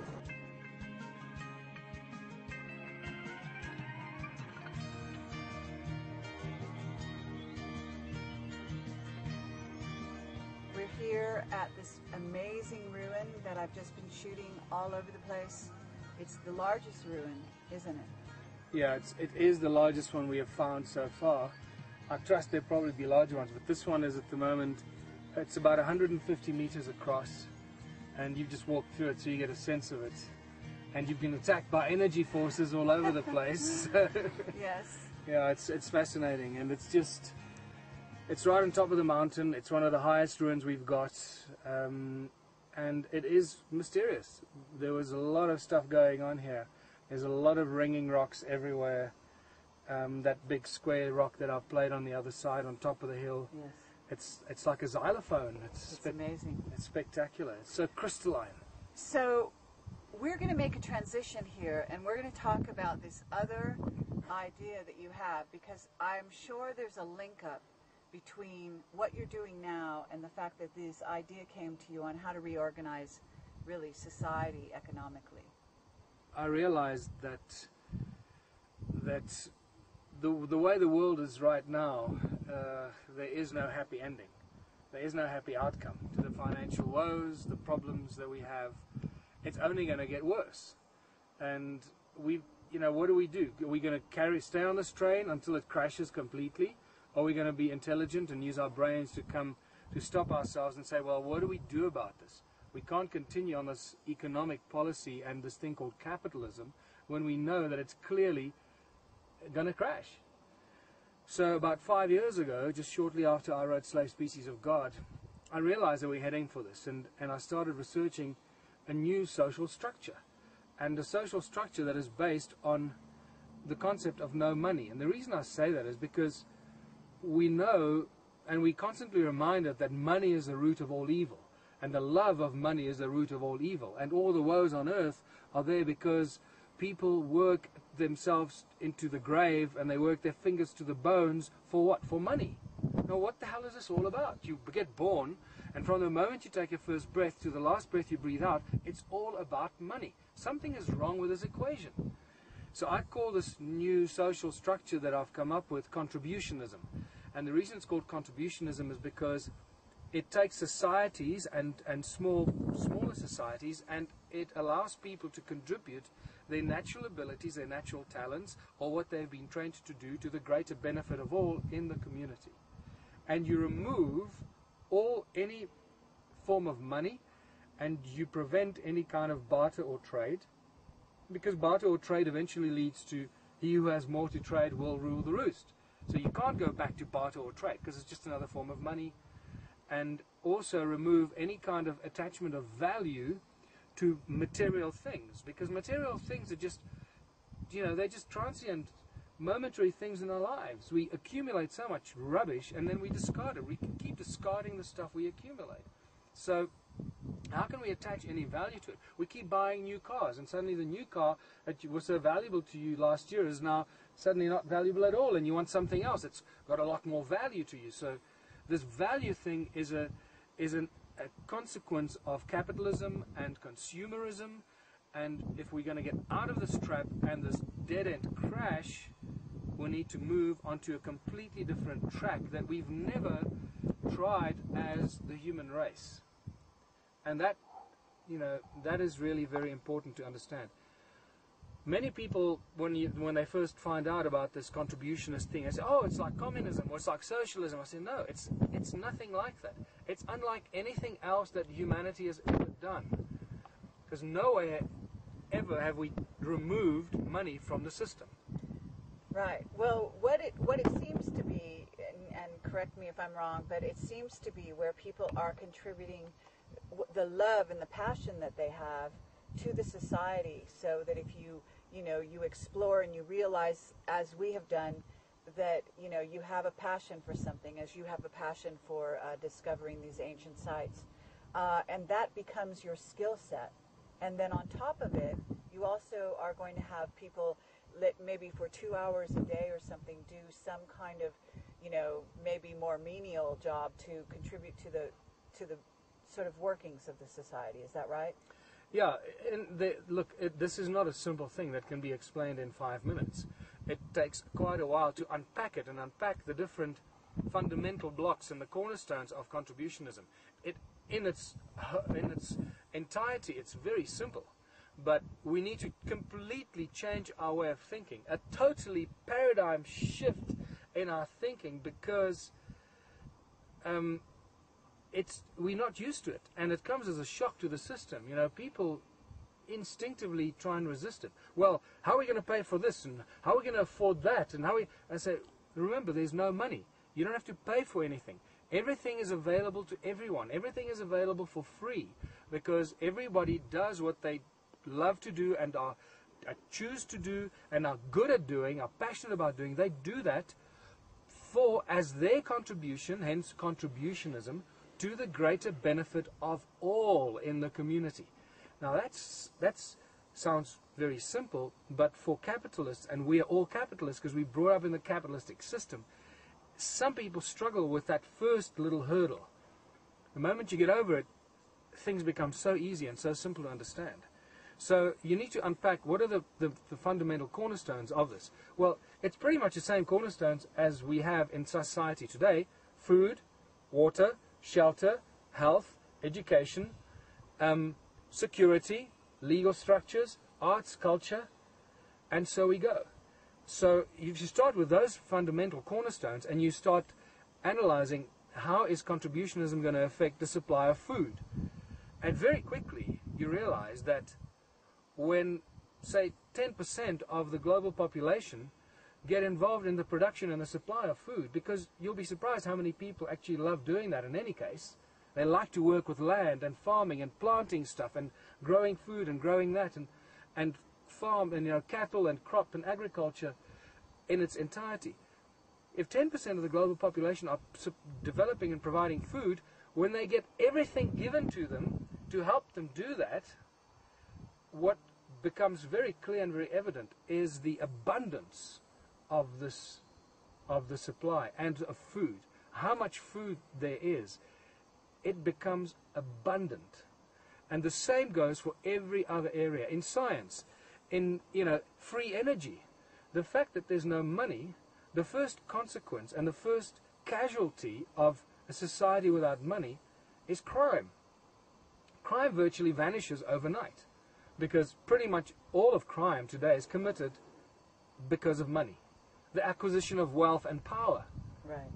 So if you remove money from the system, crime virtually just melts away and disappears.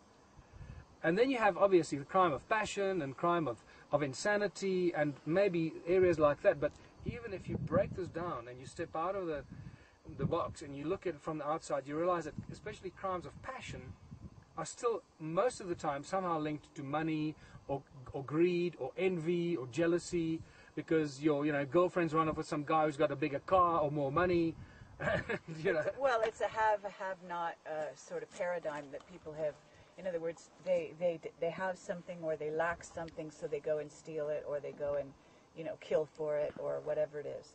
So, but we're talking also about something that 2012 is going to facilitate, and in some ways that's really my interest in it, because it appears through some kind of serendipity that not only are you discovering in these ruins the what appears to be sound technology that is used for healing, and also all sorts of things, including this magnetron, right? So you have the ability to change the world around you using this technology, which is very sophisticated, but we don't have at our disposal at the moment. Although the secret government, I'm sure, is using it, but it's a tribal system with a difference. Yeah. And this is why I think Africa is a perfect place here, especially in South Africa, because we got the beautiful blend between the haves and the have-nots, the really extremely wealthy and the extremely poor, and it's the inequality is very obvious here, so it's very glaring. So in some ways, I guess your premise is that perhaps this place that allowed Nelson Mandela, for instance, to change the social order for all intents and purposes in this place in a historical way, in a similar way, possibly the ground is laid here. We can take it to the next level now, because if you look at the Constitution and you look at the human rights, the fundamental human rights, basically what has happened is that the politicians have stolen the country from its people. It's as simple as that, and I don't think it takes a genius to figure that out. Everybody knows this. All your listeners and your viewers will know this. The land belongs to its people. Therefore, the minerals in the ground belong to its people. The water belongs to its people. The trees that grow on the ground belongs to its people. The government are officials that have been put into management position by the people to do the best they can for the people. The land, in essence, what's happened is that the politicians have stolen the land from its people. Where the hell does that come from? Who came up with that idea? Well, we know who came up with that idea, the bloody Illuminati. But we need to take that back and notify the people of their fundamental rights. The stuff belongs to you. The stuff belongs to everyone, not a few greedy corporations that have laid claim to it. It belongs to the people. Now, from that premise, we can start building the foundation of a contributionist society. If everything belongs to the people, then there's this incredible wealth of abundance. If tomorrow morning everybody woke up and did whatever it is that they were doing without expecting payment, one could I'm not saying this is the way to do it, but I'm just giving you another strange hypothetical thing to think about. If everybody woke up and did what they were doing, from the mining industry to everything, and then at the end of the month, they were just allowed to have as much food as they needed, or every day, as much food as they needed, as much electricity as they needed, as much water as they needed, to give them abundance and make them happy, and keep them alive, and their children alive, and suddenly their children could go to university because they don't have to pay for the university because it's free for everybody. One can very quickly transform the society into a whole new kind of contributionist society. That's not how I suggest we do it, however. There's another way to do it. And that is really, I believe, the way to do this is to take small communities. And I don't mean ostracized communities that a lot of people around the world are doing, setting up these little lager communities behind, on large farms, and they self-sustain. Right. They've got everything for themselves and exclude everybody else. You've got to take existing towns and existing communities and take them off the grid and give them everything for free, including food. And small towns are capable of doing that. You're talking also about a communal garden, right, and a communal, you said, eating halls and places, so that these things are available. In other words, and the other thing is that it generates, in other words, depending on the numbers of people that you gather together and the I guess the wealth of any particular area.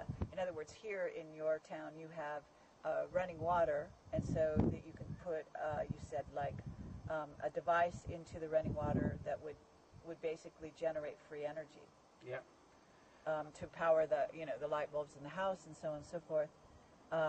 And from there, it's actually about working together rather than working in competition with each other. Exactly.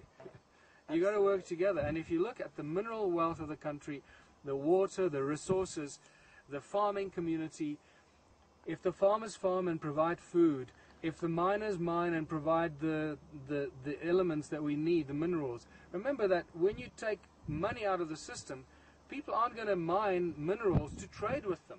So we're not going to need that much mining, and we're not going to mine gold and all this stuff because we want to sell it to somebody who's got a lot of money. So that's going to come down to a bare minimum. But not only that, what contributionism does, it provides a fertile ground for new technology to surface. And all the free energy that's been suppressed by the Illuminati and the control of money suddenly has a very fertile ground to start coming out. And we start seeing sprouting new energy ideas and scientists and inventors everywhere that are going to bring abundance of different types of free energy in all forms that we can't even imagine right now. Right. I'm having trouble, staying awake in this ruins. Well, so while we quickly digress, I want you to say the effect that these ruins have had on you. It's just that there's very powerful energy here, and it's very relaxing. That's all I know how to talk about it. I mean, it's actually kind of putting me to sleep, and so, I feel like, I'm just sort of melting into the stones, so to speak. There's something going on here energetically, and it's not a negative thing, but it's probably, affecting the interview to some degree. The energy is very powerful. Well, we're going to put all the positive energy into this tape, into the interview, so when people watch this, they pick up the same energy.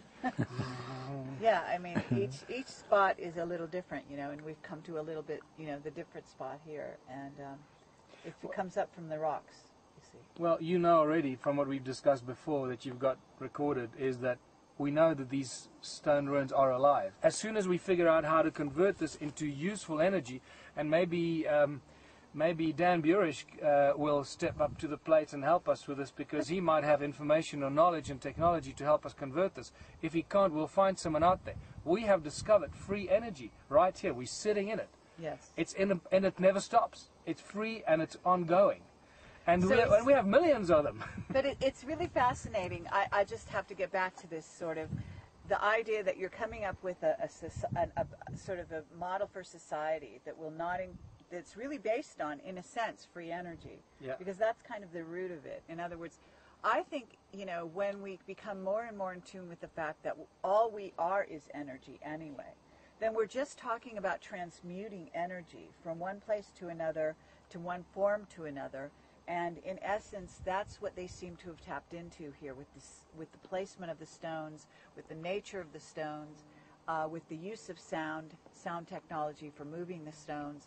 To come back to what you said about the Anunnaki and having also to live here among these stone ruins, this is leading edge technology. I mean, you got to go a long way. You got to transcend into a spiritual realm from this physical realm, or what we believe to be a physical realm, to a spiritual realm, to move to another kind of technology. You've got to go to the Merkaba technology from here. It's like the next leap from here, in my opinion. You go from, this is the sort of leading edge, stone age, physical material technology on planet Earth, using sound and frequency in very simplistic ways, playing with the conversion from one frequency to the next, which will include the extraction of metals and minerals from the ore, and using it for all kinds of things, and then moving from this technology to the next step would be the Merkaba, where you don't need physical material, and that we just surround yourself with light, and you travel through space-time and time-space, right? Well, so, but there's also the sense that this could be a time machine.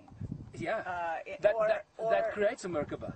Yes, Yeah. or a transportation device of some kind. In other words, just sort of playing with the idea, but it's possible that we're talking about a civilization that wanted to communicate back to Nibiru, Yeah. and maybe there was something going on here in terms of communication and the generation of energy, which would send information back and forth between the planets. It's an amazing thing. I'm sitting here with you, and right now my right foot is placed on a stone, and the stone is so powerful that my foot is vibrating. It's like I feel that energy, and I'm wondering also, you see, we don't know what we've got here, and this could be activating our DNA. Yeah. It could be, maybe humanity blew them away at that point. Maybe they lost control of them at that point. That is a very important thing that you brought up. I write about that in Slave Species of God, where I suggest that the way the Anunnaki lost control of the human race was they didn't count on the rapid evolution of our DNA. And I believe you just put your finger right into the problem, that the energy in these stone ruins that they made them create actually enhanced and speeded up the evolution of the human DNA, which they expected to evolve a lot slower, but Yes. this was the catalyst. Yes. I really feel that there's some important information in there and some elements of truth and science that we don't yet understand. But I think we're starting to get more and more of that information about the DNA and what we know about it, that it's a receptor and transmitter and information and light and certain lights and what is light? Light is a frequency. So certain frequencies activate and speed up the activation of the genes in our DNA and so forth. So this is all linked together. So we may be getting smarter by the minute here. Well, I can see, since we sat down, you're about 10 years younger. Yeah. There you go. But you know what? Just to come back to this mining thing, and nothing has changed, okay? If you go into the mines today, who's doing all the hard labor? It's the poorest of the poor. They take them from the rural areas, they promise them a life and promise them money that they can come and earn and send back to their families that live in the rural areas in the bush. So these guys come out of the bush and they get trained to be mine workers, and they go underground, they work in the mines. What happens? They get trained to use advanced technology that to them is very advanced technology. They get shown how to use pneumatic drills and other advanced technology by pushing buttons and driving these tractors and using, all these things. They don't know where that technology comes from. They just know how to use it. If you had to stop that technology and ask those mine workers, well, build me these things, or do you think they'd be able to build it? Of course not. They just know how to use it. And that's exactly what is going on here. Well, I think that there's also another clue going on here, which is if the Anunnaki came here and ultimately they were mining gold. They came to the planet to mine gold. That's the premise. Well, what you're talking about is a culture, the Anunnaki, who know about mining. In other words, they know how to go to planets, determine what the ores and elements and gemstones and whatever's in the earth. And of course, earth is very rich, and to this day, it's very rich. Of course, it's very rich. I have whistleblowers that are telling me that gold to this day is being taken off the planet. Okay, at this very time by the same Anunnaki who came here originally. And so you have to look at the situation, and you have to say they would naturally investigate the nature of the stones to begin with. So they would tap into the fact that the amount of silica in each of these stones, in other words, gold is one kind of a resource, but these stones are actually another kind of resource, and they may know this from their own planet, right? Exactly. And as you know, they chose all these stones specifically. What I've already pointed out in my presentations, and to use that, all the ruins were originally built from the same stone, exactly the same stone that we're sitting on. And the stone is not indigenous to this place, is that right? Not necessarily. Well, it's indigenous to the part of the continent, okay, but it's not necessarily indigenous to where the ruins are. Like here. Like here. Here the stone was brought from down at the bottom in the valleys near the river, brought up to the top of the mountain. And as you know, how? How would you? These are massively heavy stones. Exactly. So they must have had, I guess they had, the levitation technology with sound. They went down to the bottom, they picked up a big pile of these rocks, they brought them up to the top of the mountain, dumped them here. Then they activated the energy coming out of planet Earth, okay, and allowed the stones to find their place. In accordance to the energy fields, like in cymatics, the shape of the sound frequency coming out of the earth. Now you've created a plug point for that energy coming out of the earth. Now if you activate these stones that ring like bells, they're full of silica dioxide and they're good conductive properties because of the iron as well. Now you've got a very complex energy generating device. But what I find fascinating is you brought that up, we spoke about this before, is the terraces. You know, today, in modern mining today, you don't see farmers building terraces, right? It just doesn't happen. They plow the lands, they plow large tracts of lands and fields, and they plant the mealies, the maize, they plant the corn and the wheat and everything, and then they harvest it, right? Well, these guys didn't. They had the same land available to them, but they chose not to do that. They chose to build very intricate terraces for thousands of miles of terraces to plant food. Now, isn't that a bit wacky? You know, the only reason you'd want to do that is if you knew that you had the energy to channel through the walls of the terraces, just like you channel the energy through the walls of these ruins, from ruin to ruin. So you channel the energy through your agricultural terraces to maximize the growth and speed up the growth of the produce that you're growing. And now you're dealing with really advanced knowledge and culture that we've only discovered recently, and we know the incredible effect sound has on the growth of plants, and certain other frequencies, and even thought patterns that have on the growth of plants. You know, the thought of going into a room and cutting a plant sends the plant into shock. Right. Well, the terraces idea is really a mystery, right? Because now I don't know anything about the Bantu people, but my understanding is that I'm thinking they're nomadic. Well, they arrived. We're told that they arrived from the northwest Africa, and they northwest and northeast Africa. They migrated their way down into southern Africa, and then they settled here eventually settling here around 300-400 years ago, and maybe not even that far back. So they were moving down from Africa all the way down for 2,000 years, or about 1,700 years. Okay, that's what we get told. Well, that's not what these stone ruins tell us. Okay, they tell us a completely different story, that this was a densely populated part of the world with high knowledge, high technology. We see all the symbols and symbolism and artifacts that are used in Egypt and Sumeria and other parts of the world that originate here, from the Ankh to the Sphinx to the Horus stone to the wheel to the cross, the cross in a circle. All these things that originate here. And that sends shockwaves through some people because they just can't wrap their heads around that. Right. Well, they're also, I mean, we're talking 300,000 years. Isn't that what you basically, that's the ballpark dating of the... That's the ballpark dating done by geneticists when they say that, you know, according to the mitochondrial Eve, the first humans appeared on Earth between 170 and 300,000 years ago. And if you read... Uriel's Machine, you'll get that information in that book. But the stones themselves, I mean, these stone walls and Adam's calendar, is it dated actually to that point or earlier? Well, these ruins here are dated based on my current belief and putting together pieces of the elements and the pieces of the puzzle together to about 285, 300,000 years ago.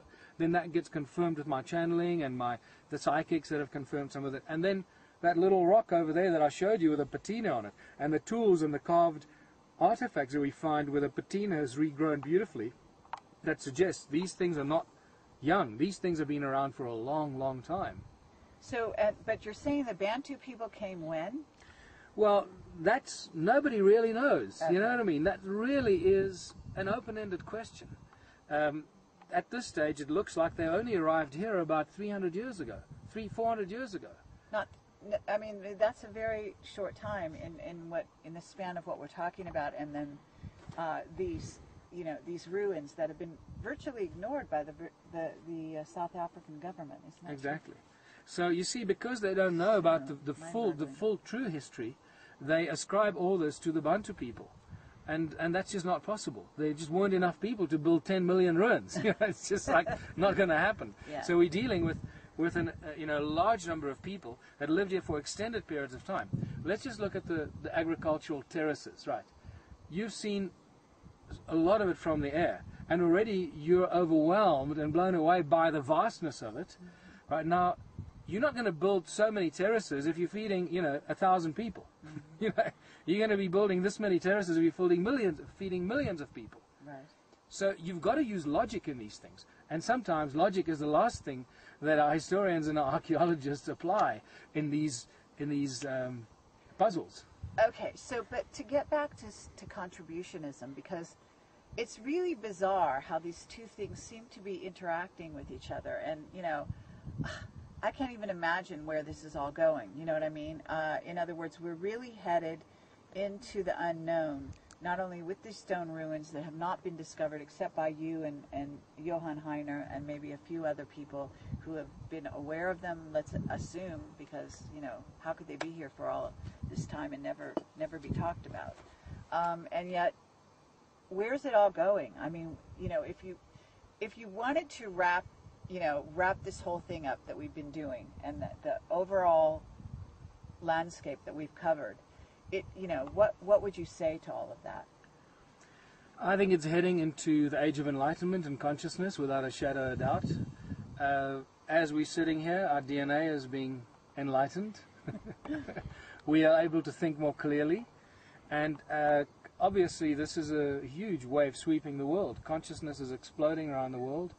I believe that the flow of energy, the different vibrational frequencies that activate our DNA and our pineal gland are directly responsible for that. I believe these ruins have a very important role to play with it or in it. And I believe that there's only one way out. And 5 years ago I reached that conclusion, and I believe contributionism is it.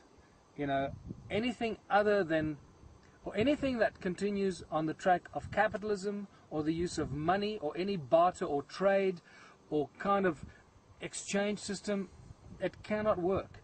You've got to have a system where people, and a social structure where people do what they're passionate about and what they choose to contribute to the society, what they're good at.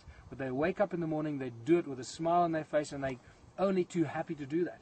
And you find that with people, when they get into a job by choice or by accident, mostly by accident, when people get into a life where they love what they do, they're the happy ones. The ones that have a job, they're the unhappy ones. Sure. And that's just the rule of this planet at the moment. So it's leading towards contributionism where people contribute. And you can't force a rocket scientist to grow vegetables. So all these, I know about the Venus Project and all these other things that are going on there. And when I looked at all those projects, I find fundamental structural problems with them. And, God bless them that they're doing it, but I believe that we need to I want them to have a look at what I'm talking about here, because you can't force people to move into little secluded communities and then let everybody plant a little vegetable garden in their backyard. No, that's the wrong model. Okay, because rocket scientists don't know, and they don't like to plant vegetables. They want to build rockets, right? And shoemakers don't want to plant vegetables. They want to make shoes and design sports shoes, and civil engineers want to design beautiful cities and things, and so it goes, and that's how it's got to be. Okay. And in the end, it seems that it's all about the use of energy, and it's also our relationship to energy that we have to change, where these ruins become something of a jumping off point, I think, mentally and in terms of consciousness, because if your mind can begin to wrap around the notion of these amazing ruins and how these stones got here, then you're talking about the use of energy in ways that we've never dreamed. So, as you said, we don't even understand how to use sound energy and sound frequency. We only really come to terms with it. I guess it may be some of the Black Ops projects, and those guys have gone a long way ahead and they really get it, but it hasn't filtered through to the masses, and it's up to people like us to make the mainstream of the global population realize that it's there for us to use. We're sitting in it. We know that these things are alive. In fact, the guy that just phoned me now was the guy that measured all the energy in here, that interrupted us. I mean, our thing is actually interesting. We're talking about the sound frequency and the sound energy, and Andries phones me to interrupt our interview. Okay, wonderful. Well, maybe you should take the call. But at any rate, Michael Tellinger, thank you very much. It's been a pleasure. Thank you for having me as your guest. You've been a wonderful host. I said you were responsible for everything but the weather. I have to say one other thing that I didn't see any lions, but I felt their energy. But I thank you for this experience, and I will always treasure it. And I think it's really something that a lot of people would love to experience. Well, thank you very much, Kerry. I am honored that you graced us with your presence, that you took the time and raised the money from your funders and your donors. So thank you for all those people that contributed towards Kerry being able to come here and have a look at what we've got here and the origins of humankind and these new areas that we're just starting to peel the surface away of this ancient knowledge and technology. And one of these days we're going to convert one of these ruins into an inexhaustible source of energy. We're this far away from it. I am absolutely sure of that.